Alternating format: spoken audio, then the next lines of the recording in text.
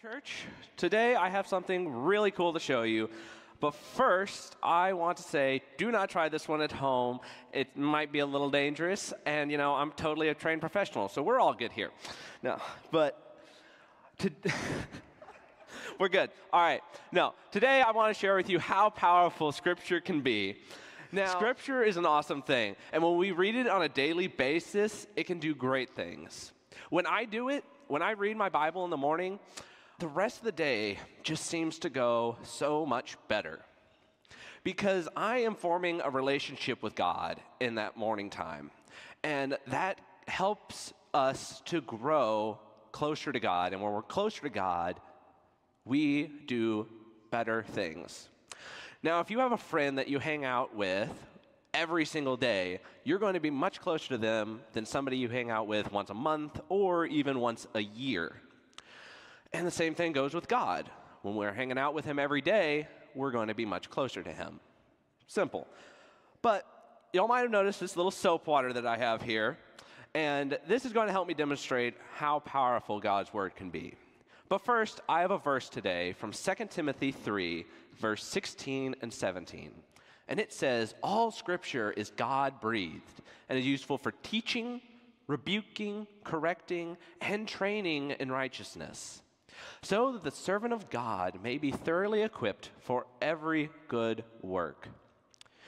Now, Scripture is God-breathed. And if I add breath or air into these bubbles, watch what happens.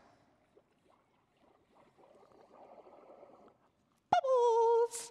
And everybody knows bubbles are awesome. Now, I can let them sit there and look pretty like they are right now because bubbles, they're so shiny. But the thing is, when I dip my hand in here, what happens is the bubbles end up clinging to my hand.